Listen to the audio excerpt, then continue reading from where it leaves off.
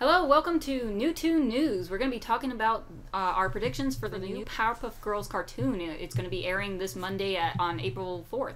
So we're going to be just talking about what we want to see from this cartoon, what we don't want to see from this cartoon, and just discuss what we've seen so far in previews. Yeah. So let's get into it. I'm Kristy. I'm Chris, and I'm a rowdy rough boy. That is very true. Yeah. What do you want to see? What do you want to see in the new show?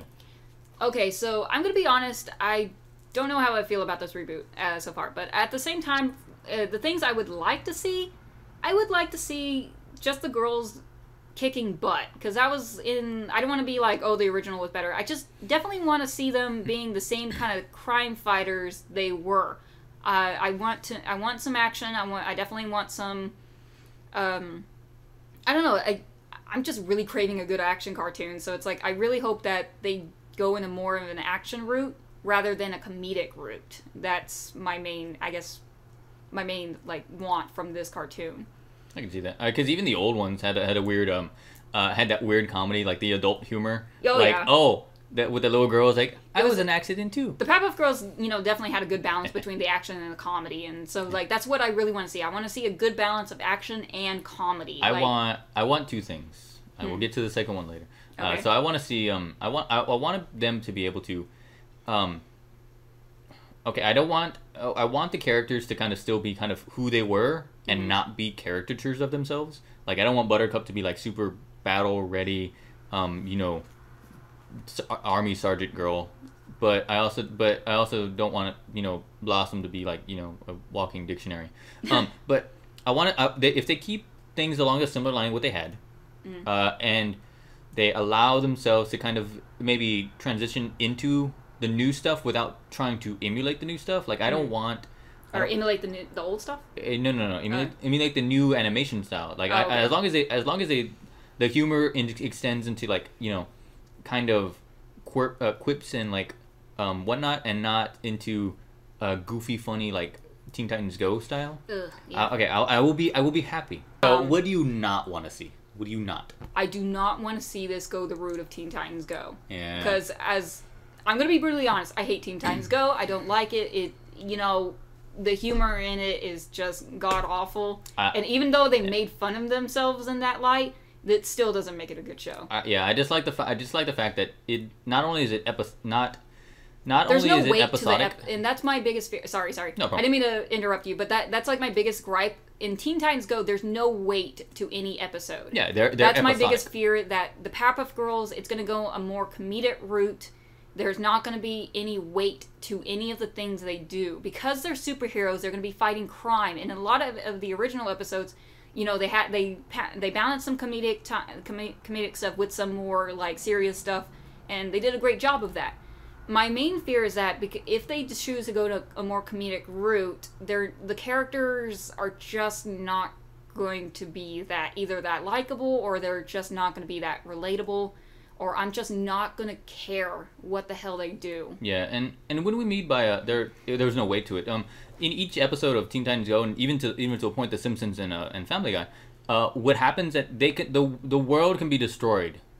One episode, and at the beginning of the next episode, they're just sitting in like their house or the tower, and like nothing's changed. There is no, if anything big happens, nothing changes the world. Exactly, and Teen Titans is very guilty of that. They've had at least 4 to 5 episodes where the characters literally die. Yes. And of course they do that for comedic purposes, but at the same time it's like, okay, I don't really care that they've died. Yeah, and that's one I would hate. Like because it's more comedic, it's not meant to be taken seriously. But at the same time, it's like I don't care about these characters because they're very one-dimensional. Say whatever. Okay. At the same time, it's like from what I've seen so far in previews, it definitely looks like it's going to be maybe a little more comedic in this time around, which is fine. But at the same time, I laughed at none of the jokes. Like, there's not really anything, like, because this is a reboot, they need something more than just the familiarity of the characters. Like, we know these characters, but at the same time, just because we know these characters doesn't mean we're going to immediately love them. Yeah, and this brings up my issue with anything involving previews or snippets. Everything from this to the Spider-Man being in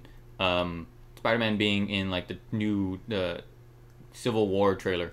It's like since we don't know, there's no context behind these jokes.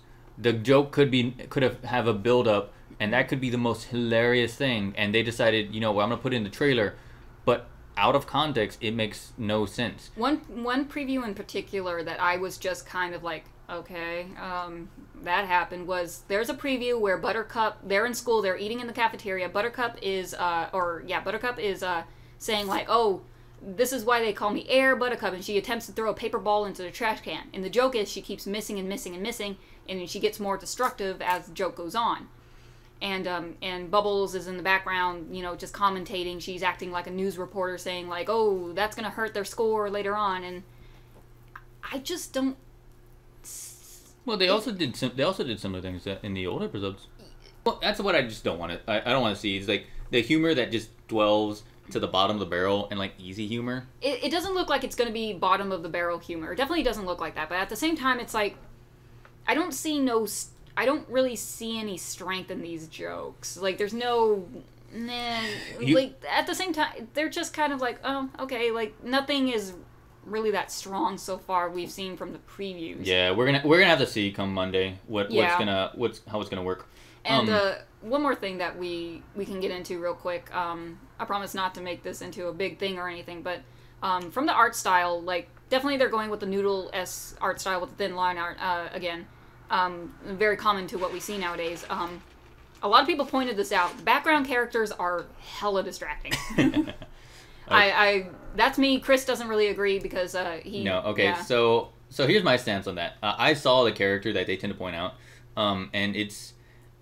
I think it was during the Buttercup where she's fighting the lumberjack. She's fighting the short little lumberjack character. the Yosemite Sam dude. So maybe it's because I'm used to characters from like One Piece and like crap ton of manga where the world is not just all the same. Even shows like GarageBand that were recently, they still had all those weird designs. People keep mentioning that this guy was in the background was like so distracting and he's gonna destroy the whole flow of the thing.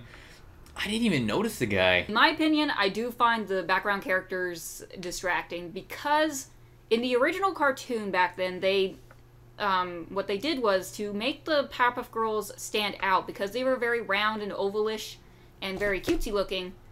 They decided to make the background characters sharp, angular, and pointed to contrast with the girls to make sure they make sure their background their main characters popped out. But at the same time, because they're deciding to go with this more roundish, circular shape they go on nowadays, the girls look very jarring against some of these background characters, and to the point where they kind of blend in a little too much. And like some of the designs of the background characters, especially in that one scene. Right now, this is just our predictions. We're definitely going to be doing a full review of this once the cartoon airs. So just don't take any of this to heart.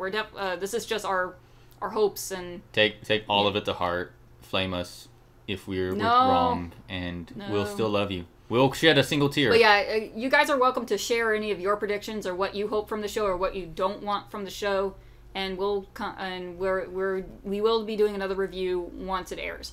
All right. Well, guys, we shall see you later. This has been Chris. This has been Kristy. And this has been New Toon News. Bye. Later.